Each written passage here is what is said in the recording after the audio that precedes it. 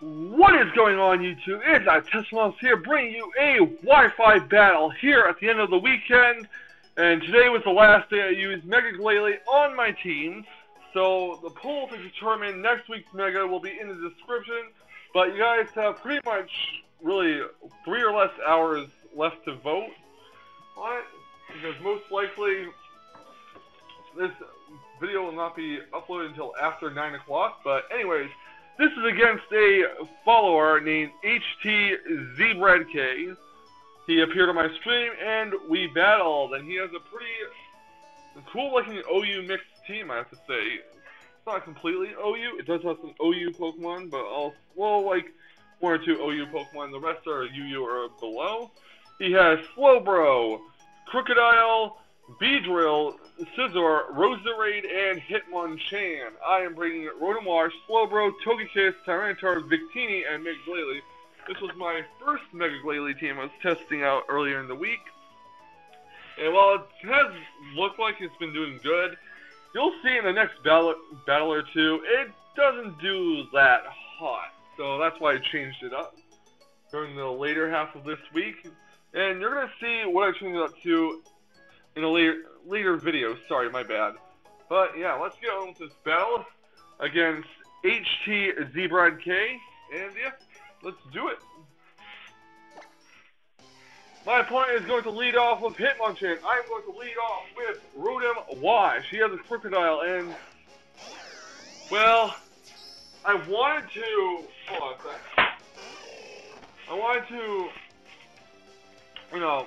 go for Hydro Pump in case he switched for the Crocodile, but I went for Volt Switch, did the safe play because I know this thing has Iron Fist, and my Rotom being an offensively built one won't take a Drain Punch that well. So I do pivot a Volt Switch and go into my Slowbro. He goes for the Drain Punch, and yep, I was right, and I'm glad Rotom didn't have to take that nasty hit. Slowbro is going to get healed with leftovers. Yeah, we all know this. And I'm going to go into a Thunder Wave, because I know he's going to switch into Roserade. I mean, could have went for Size Shock as well, but I figured I could do the safe play and go into Thunder Wave, in case even if he switched into Scizor, actually. So I went for Thunder Wave. It paralyzes Roserade, which makes my Slowbro, as slow as it is, faster than Roserade. So I'm going to go for the Size Shock, and it almost takes out Roserade, but not quite enough. There's a clean 90% to it, 80 or 90%, don't really know. He just has to toss the spikes, and at this point he knows that I'm going to go for another Size Shock to take out that Roserade. So, his Roserade is going to get healed with a Black Sludge, he's going to withdraw it, and go into Scizor, which I predict, and go for Scald. I really was hoping for the burn. I really was. So, yeah. Here's the Scald, and do I get the burn? No. I don't get luck at the burn as well. I'm going to leave Slowbro in because I'm not really sure what I want to switch into that could take a U-turn. And obviously this thing is choice banded.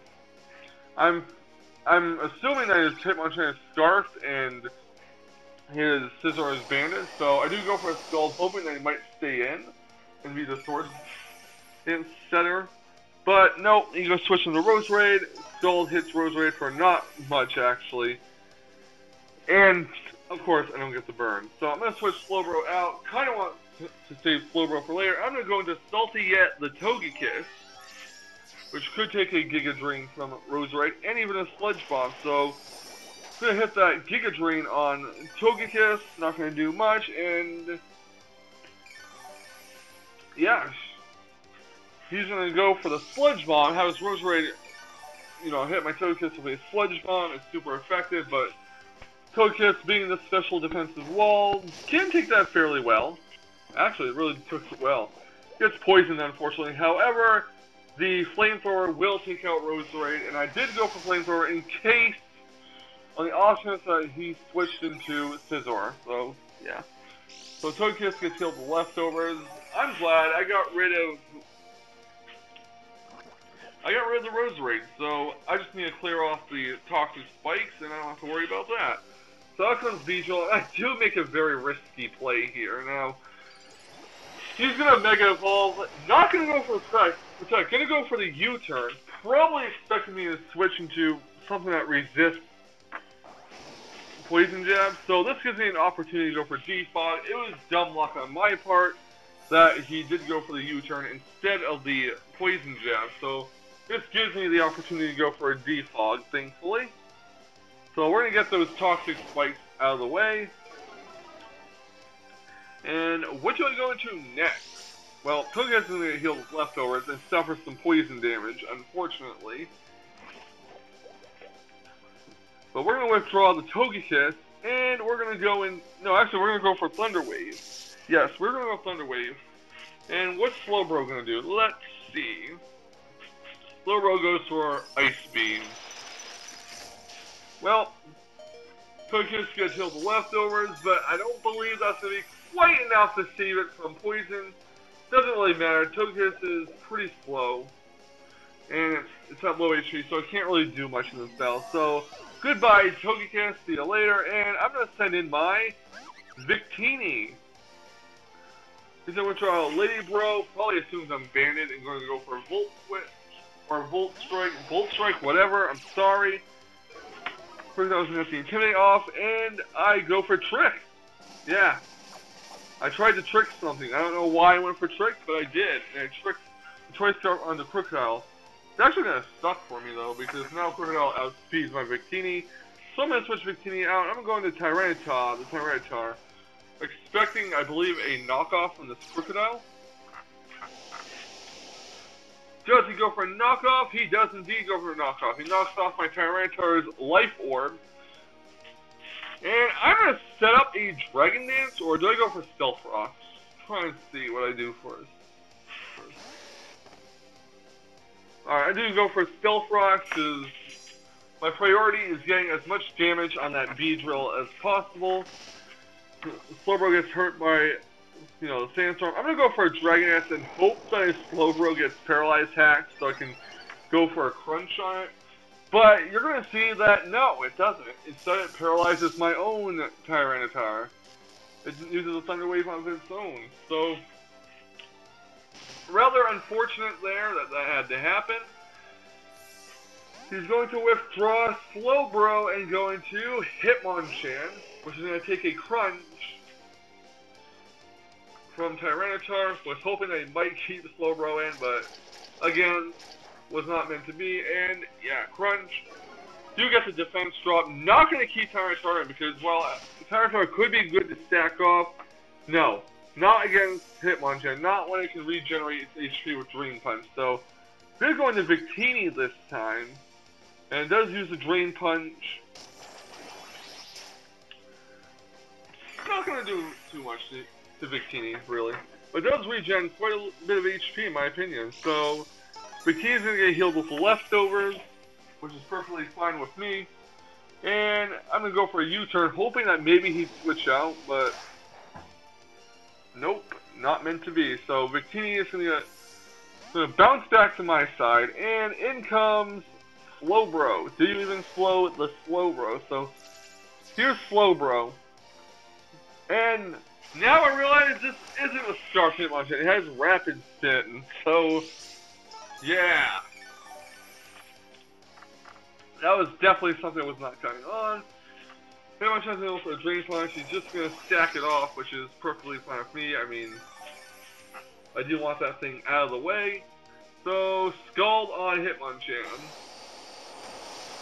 I guess this Hitmonchan could be Assault Vested, but I don't know. Don't know what kind of item it has on it. Slowbro is going to get healed with the leftovers, and in comes Beedrill, which is kind of why I want Rocks up. It's obviously not going to happen, and I do not want to sack off Slowbro just yet, so I'm going to sack off Tyranitar, whom is paralyzed. Can't really do anything while it's paralyzed, so this U-turn is sure as heck going to hurt. And while it is unfortunate I do sacrifice Tyranitar, I at least do get the Sandstorm up to cause some residual damage, so it's not a complete loss. I'd rather have a healthy Slowbro, out on the field than a paralyzed Tyranitar. So I'm going to go into Roam Wash, and Even Scarf, his Crocodile does not outspeed my Scarf Rotom because his Crocodile is probably defensively built. Thankfully, the Hydro Pump does hit and takes out Crocodile. So, getting buffeted by the Sandstorm, and next out comes Beedrill. I am not ready to I'm not going to waste my Hydro Pump on that Beedrill, because if it misses, that Beedrill could take my Rotom out with a Poison Jab or a U-turn. So I'm going to obviously go on my Slowbro, see if I can tank a hit from it. What I do here is, I guess I should have went for Scald in all honesty, but I wanted to make the safe play and go for Psyshock in case he decides to stay in, so he's going to go for the U-turn. It doesn't prove to be that great of a move on my part, but he's going to go into Scizor, and it's going to take a Psyshock.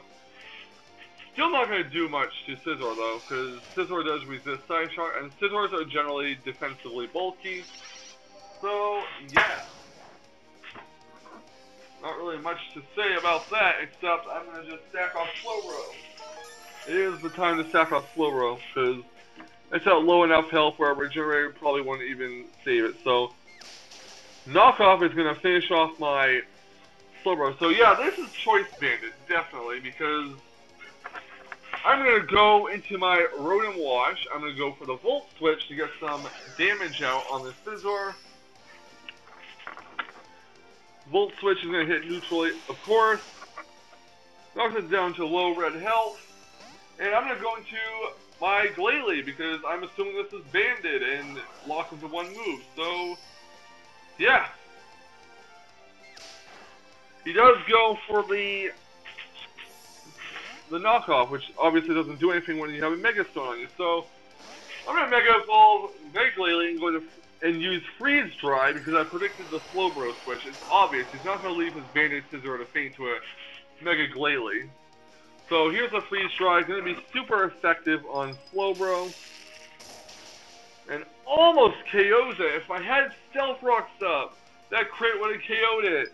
But I'm going to go for another Freeze Strike. Going to finish off Slowbro, and down goes Slowbro. Next out comes Scizor.